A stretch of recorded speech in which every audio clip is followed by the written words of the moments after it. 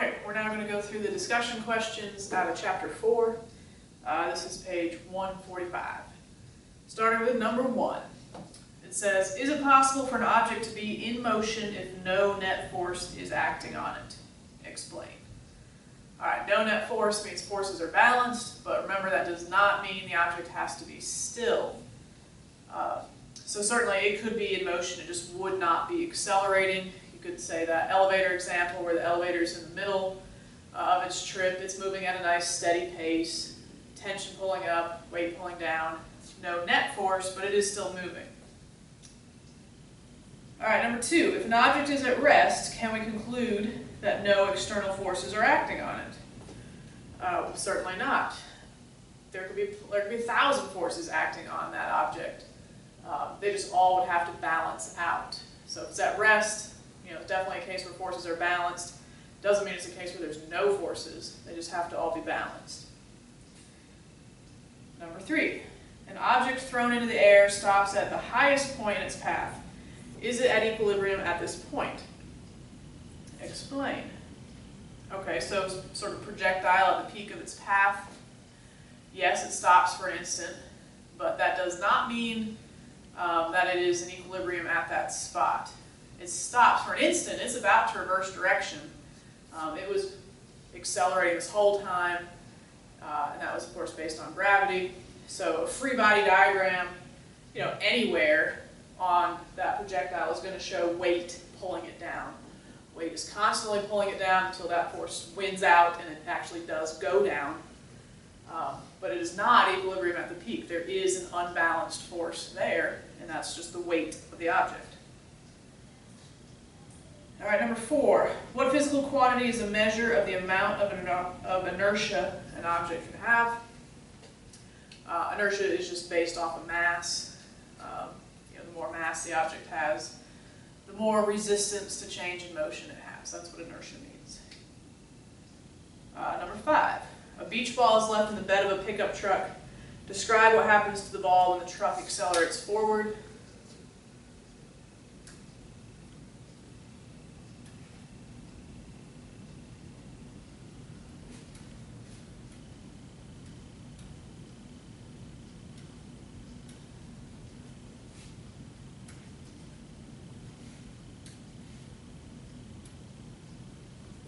There's my awesome truck. Alright, so the car's going to the right, the truck's going to the right, your beach ball is here. What happens to the beach ball when the truck accelerates forward? Well, really, nothing. The beach ball has its own inertia. It's going to keep doing what it was already doing, which was staying still. It will appear, as though the truck, it'll appear as though it moves backwards, but the truck really is just moving sort of out from underneath it. But really what happens to the beach ball is nothing. The beach ball stays where it is. Picking that light example, the beach ball means friction would be minimal. So nothing happens to the beach ball. It stays where it is, but the truck moves out from underneath it. All right, number 6. A large crate is placed on the bed of a truck and is not tied down. As the truck accelerates forward, the crate slides across the bed until it hits the tailgate. Explain what causes this.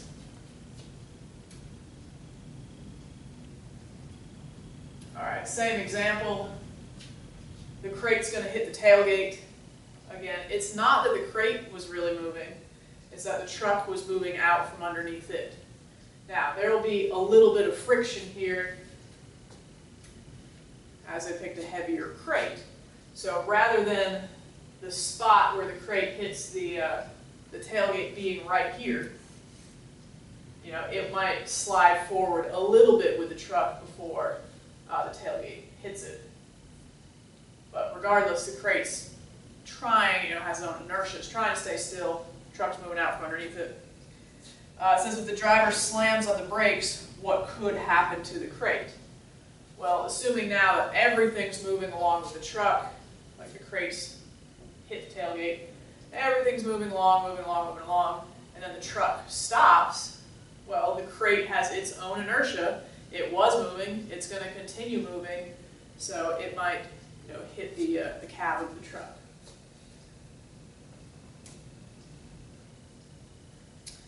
All right, flip it flip the page over to 13. Number 13, the force that attracts Earth to an object is equal to an opposite force that Earth attracts on the object. Explain why Earth's acceleration is not proportional to, sorry, it's not equal to and opposite the object's acceleration.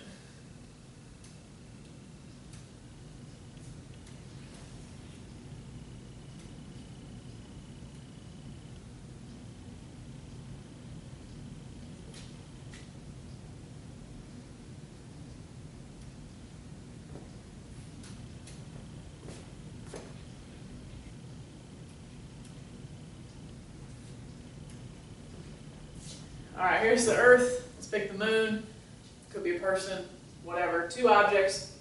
The Earth is being pulled to the right by the moon. The moon is being pulled left by the Earth. Of course, the moon is moving. It's going to be in orbit. Different story, but the forces between them are equal and opposite. However, they do not accelerate at each other with equal magnitude, equal and opposite magnitude, because they have different masses.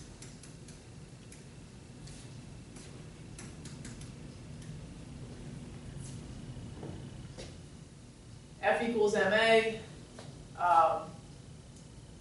The force between each is the same, but the Earth's got such a huge mass, you know, if you divide by mass, you get an itty-bitty acceleration. Divide by a smaller mass, you get a slightly bigger acceleration. But equal and opposite forces for sure. The accelerations would be different because the masses are clearly different.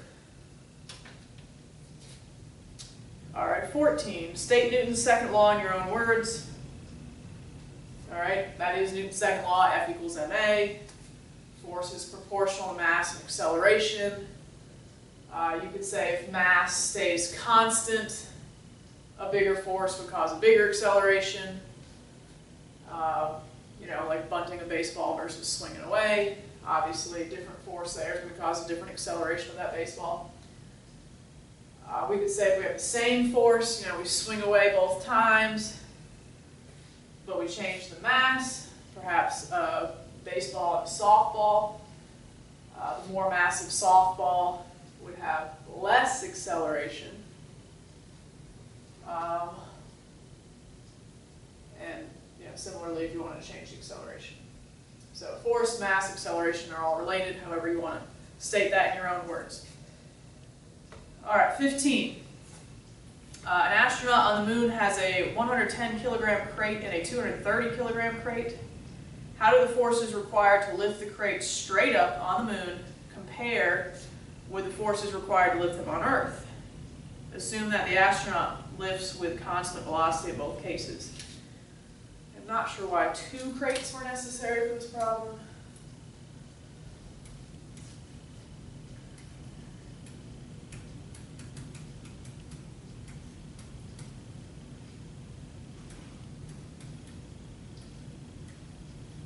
So you got your astronaut lifting your box, two forces acting on the box, you know, the lift force from your astronaut, the weight going down. If it says they're moving at a constant velocity, these are equal, up equals down. The only difference is on Earth, the weight would be more, so the lift force would be more on Earth. Weight's mass times gravity. Gravity is different on the Earth than the moon. All right, 16. Draw a force diagram to identify all the action-reaction pairs that exist for a horse pulling a cart.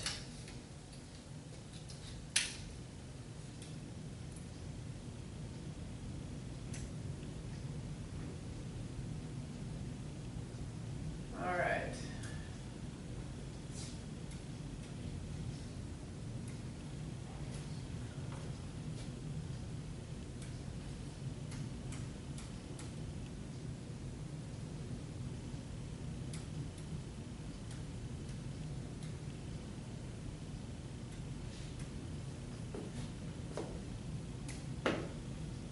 I minored in art, as you can tell.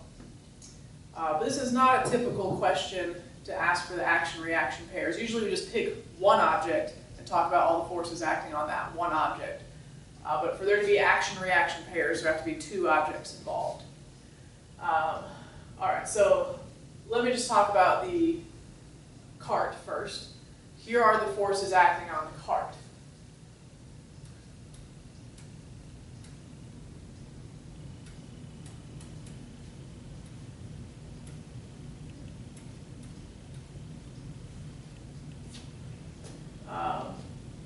So we have pull force, weight, normal force. The reactions to these, okay, so the weight is pulling the cart down, but there is a force up, you know,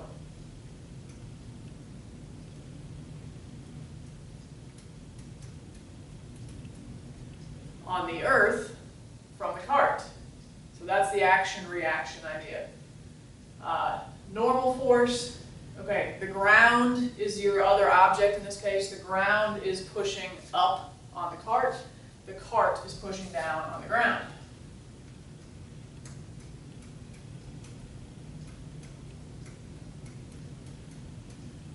So your two objects would be the cart and the ground in that case. Pull force, horse is pulling the cart forward. Okay, well in this case, the reaction is the cart's pulling on the horse back. So that would be really the action-reaction pairs for the cart. For the horse, okay, we know the horse is being pulled back by the cart. Of course, the reaction is already the horse pulling on the cart forward. But there also is, you know, the horse pushing into the ground.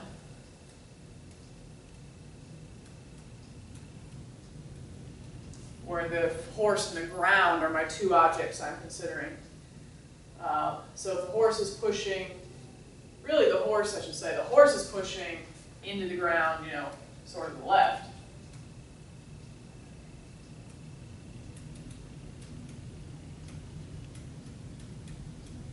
The reaction to that is the ground is allowing the horse to move forward.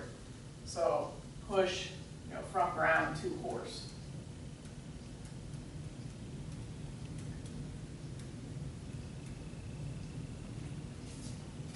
So that's all the action-reaction pairs. When you're doing action-reaction pairs, two objects have to be involved. Could be the object itself and the ground, the whole earth, or the cart and the horse, but two separate objects are involved for action-reaction pairs.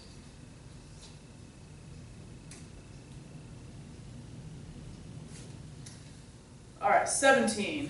A space explorer is moving through space far from any planet or star and notices a large rock, taken as a specimen from an alien planet, floating around the cabin of the ship. Should the explorer push it gently or kick it towards the storage compartment, and why? Well, I think obviously you would push it gently, but why just deals with its acceleration. The smaller the force you give it, the smaller the acceleration it will have. And also, of course, the bigger the force you give it, the bigger reaction force you're going to have too. So you don't want to go flying backwards too fast either. So small force, minimize the acceleration of the rock, and minimize your acceleration backwards. All right, 18. Explain why a rope climber must pull down on a rope in order to move upward. Discuss the force exerted by the climber's arms in relation to the weight of the climber during the various stages of each step of the rope.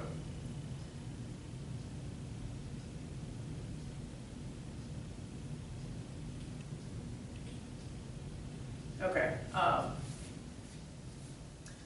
Climbing a rope, you know, you are pulling down, and so you pull down, the reaction force is up.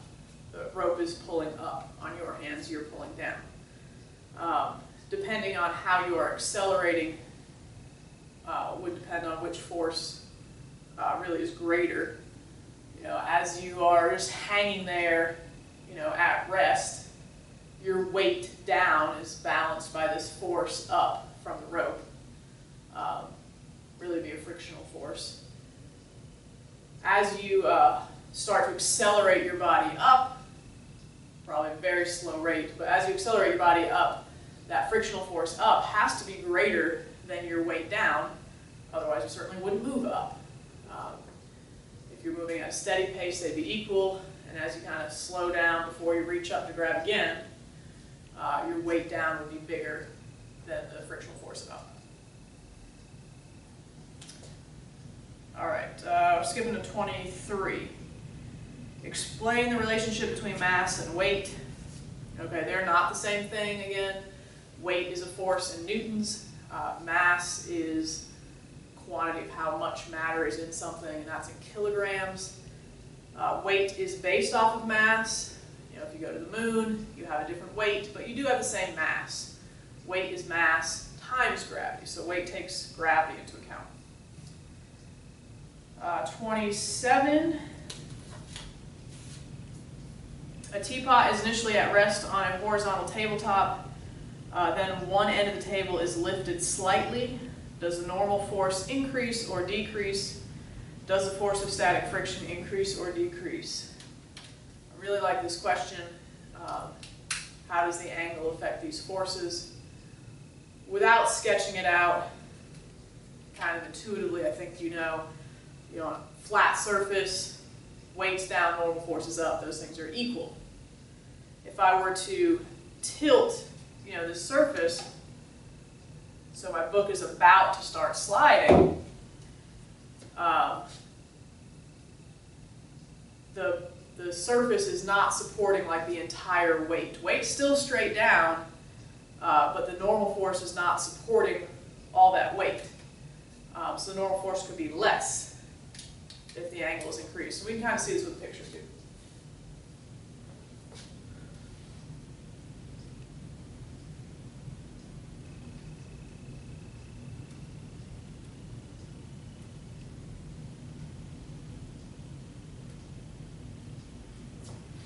That's my teapot.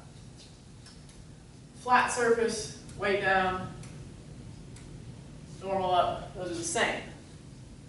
Incline,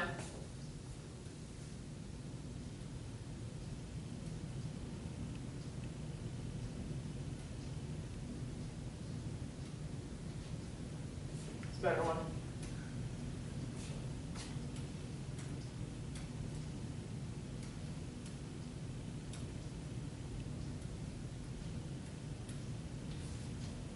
Weight's still down, normal's at an angle this time.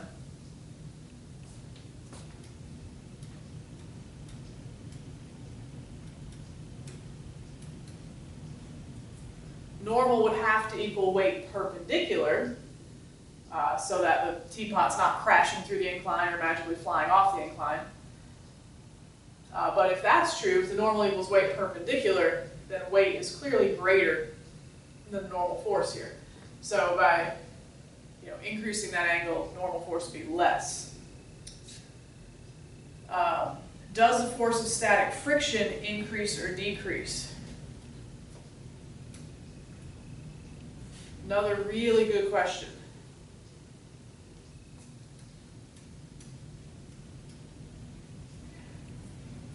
And this is a tricky question because they just asked you what happens to the normal force. Okay, we know the normal force is decreasing as this angle gets steeper and steeper and steeper.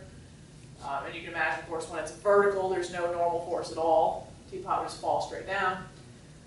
But we also know that friction is based off this equation. So they've kind of misled you into saying, all right, well, normal force goes down, N goes down, friction goes down. We're going to have less and less friction. But hopefully we can sense that that's not true.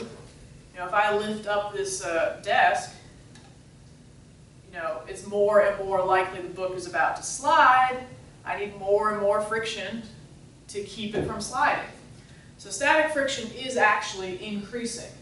And remember that this equation helps you find the maximum value of static friction.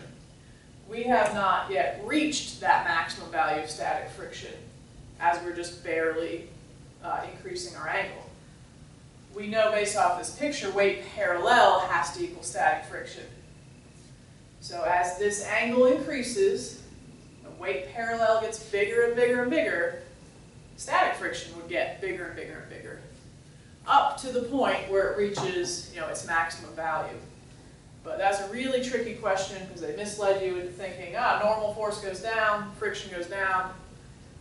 No, the maximum value it could be goes down, but the value in actuality has to be weight parallel. Okay. Where are we next? 28. Which is usually greater, the maximum force of static friction or the force of kinetic friction? Always static friction. There's the coefficients of static friction are always greater. It's always harder to get something moving than to keep it moving. 29. Or skip 29. Okay, 31. A ball is held in a person's hand. Identify all the external forces acting on the ball and the reaction force to each. Don't have a ball handy. Okay, but the forces acting on the ball, okay, there's a force from my hand on the ball, there's a force from the ball back on my hand. There's also, of course, the force of the earth pulling down on the ball and the force of the ball pulling up on the earth. B, if the ball is dropped, what force is exerted on it while it is falling?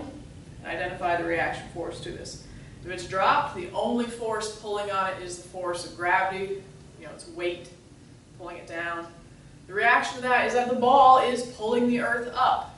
The ball is so much less massive than the earth that we would never notice, the effects there. But technically, the earth is accelerating up at the ball. All right, and last one, 32. Explain why pushing downward on a book as you push it across a table increases the force of friction between the table and the book. Okay, so if it is already moving across, we don't have to worry about this static friction idea. Kinetic friction is definitely mu times n. It's already moving, it's like nothing I need to exceed here. But if you are pushing down on a book or the teapot, you are providing an extra force downwards. Normal forces has to get even bigger to balance that out. Because again, the book is not crashing through the table, flying off the table. So the normal up would have to equal weight down and your force down. So the more you push down, the more normal force we need back up. Therefore, the bigger the friction from that formula. All right, those are the force discussion questions.